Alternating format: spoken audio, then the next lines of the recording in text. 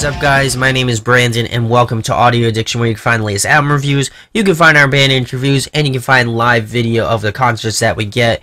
A lot of awesome shows coming up at the end of this month, and March is going to have a lot of awesome shows, so I'm really excited for that.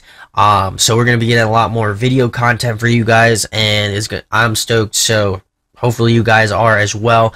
If I sound a little stuffy or a little off, I've been sick for the past 2 days, so I'm kind of feeling a little bit better, still kind of stuffy, so don't roast me in the comments saying Brandon sounds like retarded. So yeah, so I figured I'd let you know about that. But if you enjoy what we do, make sure to hit that subscribe button. Also make sure to hit that like button as well. It certainly means a lot and it goes a long way, so thank you guys so much. But without further ado, tonight we're going to be talking about Lorna Shore's new record, Flesh Coffin.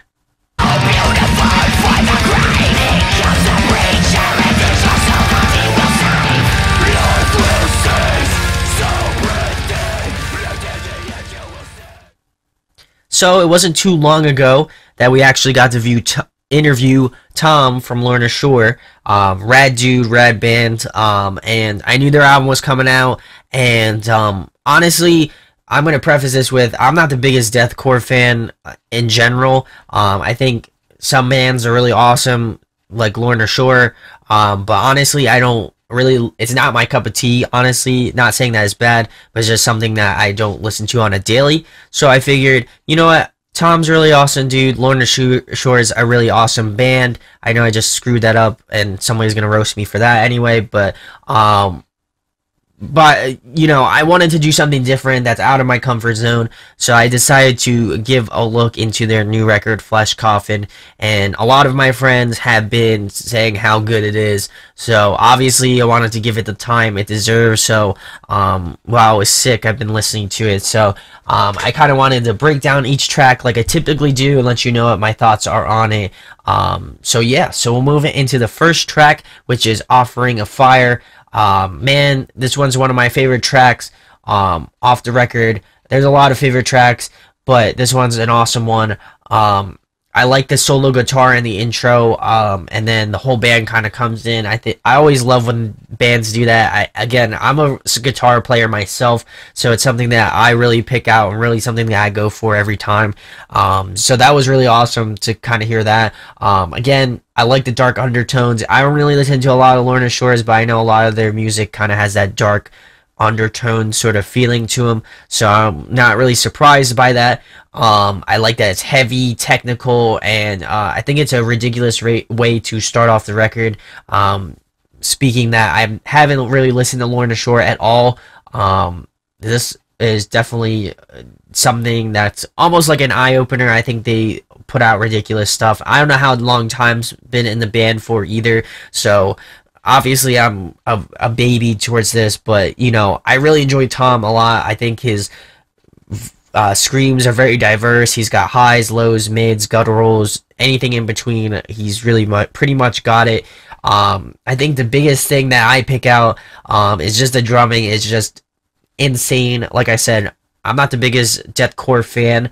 Not saying I'm not for it. I do like deathcore. I just don't listen to it a lot. But drumming was nuts. The breakdown was crazy heavy. I think a lot of these breakdowns are like blow your pants off, crazy. And the guitar solo on this track was really awesome. I think they really mixed in a lot of awesome guitar solos throughout this entire record, but this one's definitely one to be noted as well. And I like how the guitar actually works really great, as well as they added a lot of awesome layers into this album. Like I wouldn't say they didn't add synths. I think they added a lot of like orchestral instruments like strings, and they just added this very like almost, it adds a lot of atmosphere to the track, so I really enjoy that. And I think it's just, again, a really menacing way to start off this record, and my only expression that I had for it was holy shit when I first listened to it, and that is definitely an understatement without a doubt. So like, it's literally like getting thrown into the deep end of the pool. So the second track, Denounce the Light, this was the first single, I believe, Yeah, it actually was the first single, and it was something that I listened to. I when I was interviewing Tom, it was obviously one of the first tracks that I listened to ever by them, and at first for me it was a little off-putting just because again I don't really listen to a lot of deathcore. So, but after listening to it through the album and just listening to it in general, I really started to pick out the really awesome nuances of this band. Again, I like the violin and the eerie tones of this track, and a lot of these tracks on this record. I think that's something to really point out. If you're like me and are a new fan, that's definitely something to point out. I like that there's breaks in between the really insane guitar instrumental parts. I think it really just is like a breath of air and then just shove you just back into the water. So definitely to me was just something that was mind-blowing to me. With that breakdown, I literally put that breakdown like, damn, I couldn't even speak English because it was so good. But really enjoy that. I think the bridge is killer. Again, I really like the different vocal techniques of Tom. I think it's something to note, and obviously something that I don't typically hear too much of because, again, there isn't too much variation amongst, you know, metalcore or post-hardcore in terms of screaming vocals, at least for that matter. Outside of just like lows, mids, highs, not like gutturals or like any crazy shit. So that was definitely something that was different for me and something that I had to get used to, but it was really awesome to point out. And then again, the drumming technique is just off the chain. That's really the only way to describe it in my book. I know it sounds really retarded, but that's the only way I can effectively communicate it. And then the lead work on this is really awesome. Again, it's something that I pick out on almost every track, but I think, again, without those lead parts, it would feel very bland. It wouldn't seem like it fit very well, so I really enjoy that. So we'll move on to track number 3, which is Astral Wake of Time. This has a very ambient, sort of glassy leads in the beginning, and then it just gets back into the heavy, which I expect from them. But I think it offers a really nice contradiction between their lighter, more melodic sort of tones and they're just really brutal, heavy, in-your-face shit. So I like that balance, and I think it was like the same thing I had with the Ghost Key pretty recently. I like that combination of the two. It's just something about where it's like really soft and very like petite versus just really heavy and in your face. So I really like that combination too. This track really has some nice bounce to it. Really gets grooving and moving. I would definitely say the leads add this sort of darkness and overall feel to this track, without a doubt. I think that's obviously something that they stress upon in a lot of these tracks, but I like that they kind of took a different approach on it. And in a lot of the tracks off this record, they took a different approach on that as well. So really enjoy that. So we'll move on to track number 4, which is Desolate Veil. Another one of my favorite tracks. I really think that the string section, I think it really kind of backs up the verse very well. I love the layering. I think that's something outside of guitar that I really enjoy and pick out when bands add this sort of like nuances to their tracks. Is really awesome. The breakdown towards the beginning was really unexpected for me, especially upon first listen. It came out of left field, but so worth it. And the payoff was awesome as well. And then I like the leads work very well with the rhythm as well.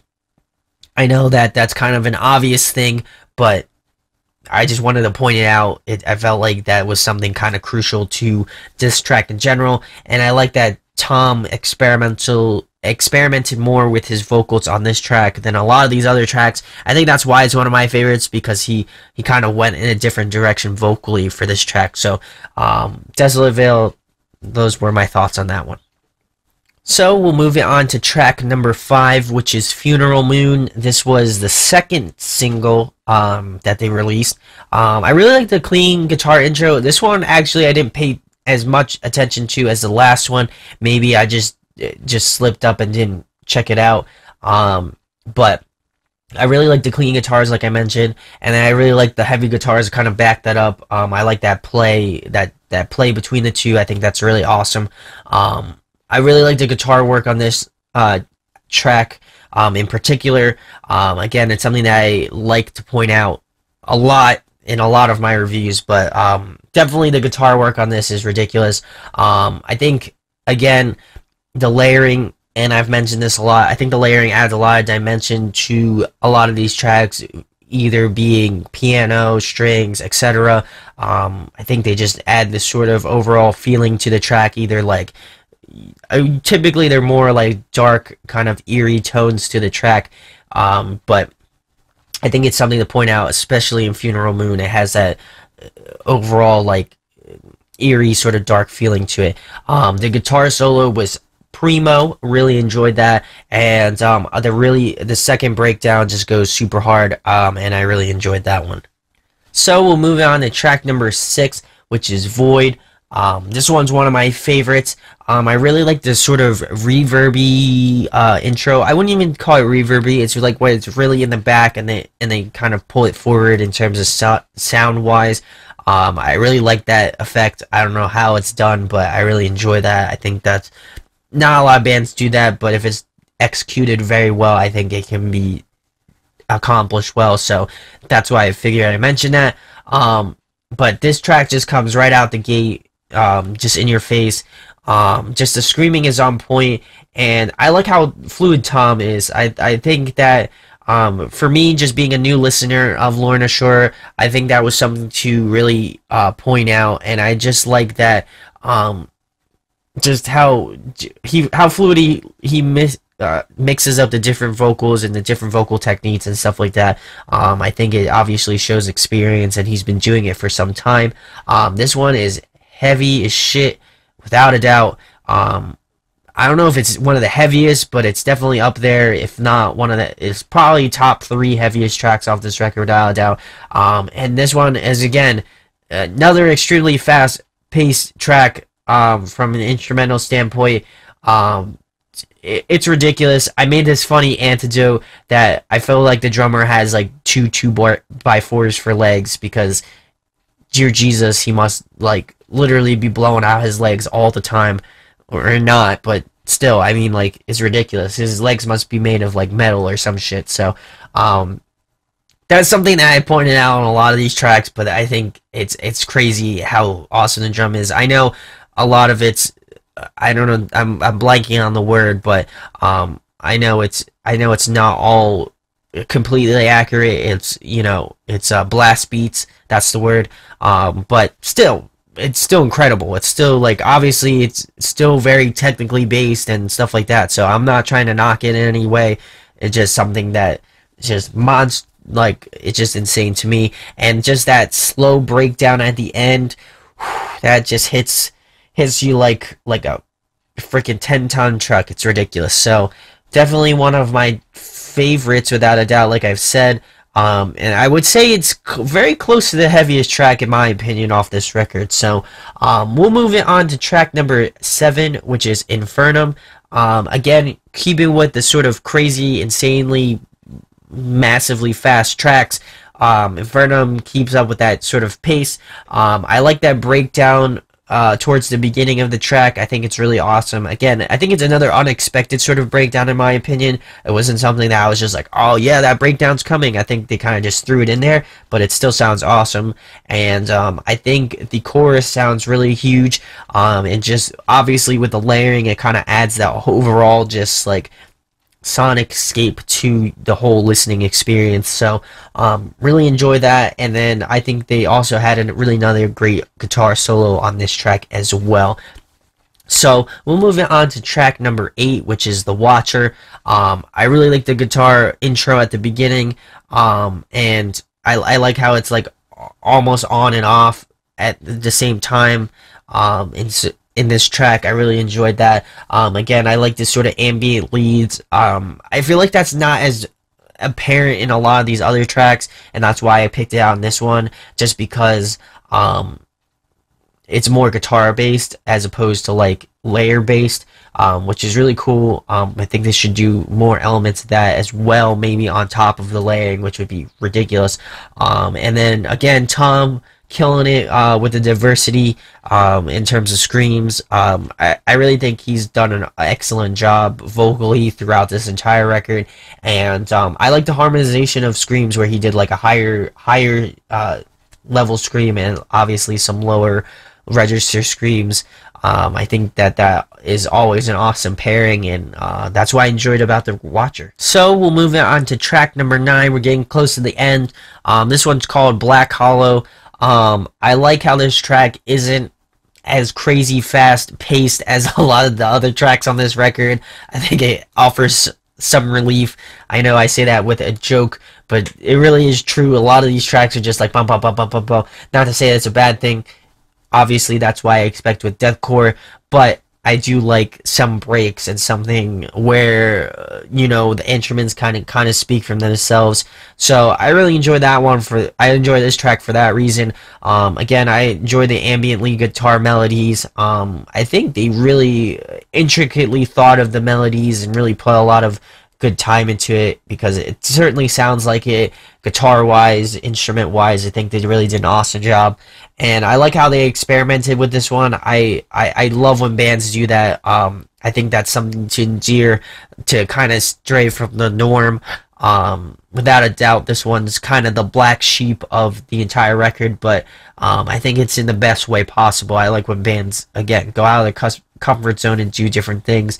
Again, the layering adds this sort of dimension to the track that would seem otherwise bland if it wasn't in there. So I really enjoyed that. And then lastly, the breakdown at the end was really awesome.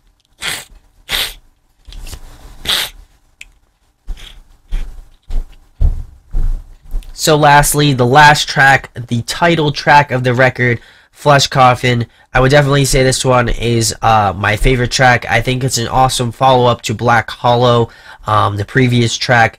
I think, again, I like the songwriting ability that they can bleed another track into the next track. I think that obviously shows a lot of skill. I like the leads a lot in this track as well. I think it's, again, instrumentally constructed very well. Like a lot of these tracks on this record, I think it was just sonically constructed very well. I think it has nice breaks and a great full sound and awesome moments to it. The breakdown just hits like a freaking truck as usual. Probably my favorite solo off the entire record, without a doubt. It has some really nice moments to this one, and I think, again, culmination wise, I think they really added it to it. The layers are really nice touch. I think it fills the gaps of the track, and I think it's a great way to round out the record, without a doubt. This one feels the most anthematic and just has a great crescendo to it, and I think it's beautifully composed. Probably my favorite track off the entire record. I feel like structurally it sounds the best in terms of instrumentally, vocally, all that stuff. I felt like they were hitting on all cylinders on this track, and I think that kind of speaks for this record in general.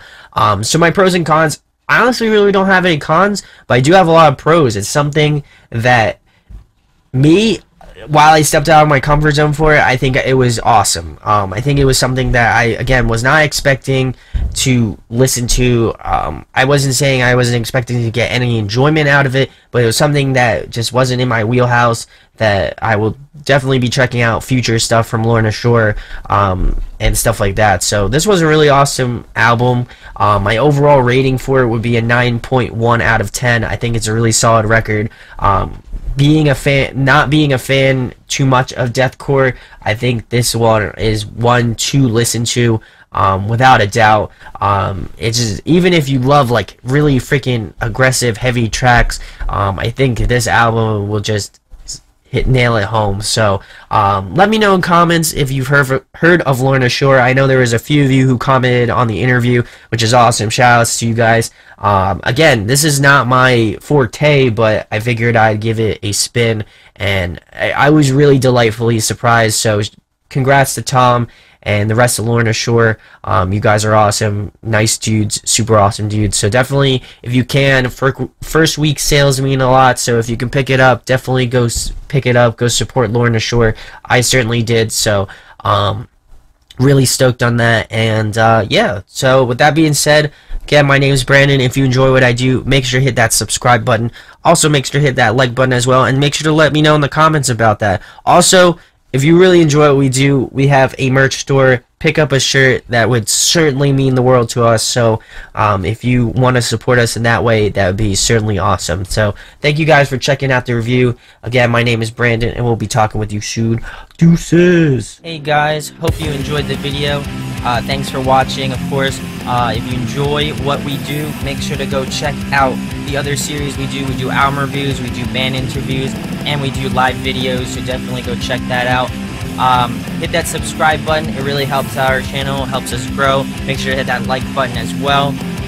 Go follow us on social media. That's all down below. We try to keep that as updated as possible. We also made a new website where we'll be posting photos of upcoming concerts and stuff like that, which you can go check out at audioaddictionmedia.com, and come get your fix with us, guys. Talk to you later. Deuces.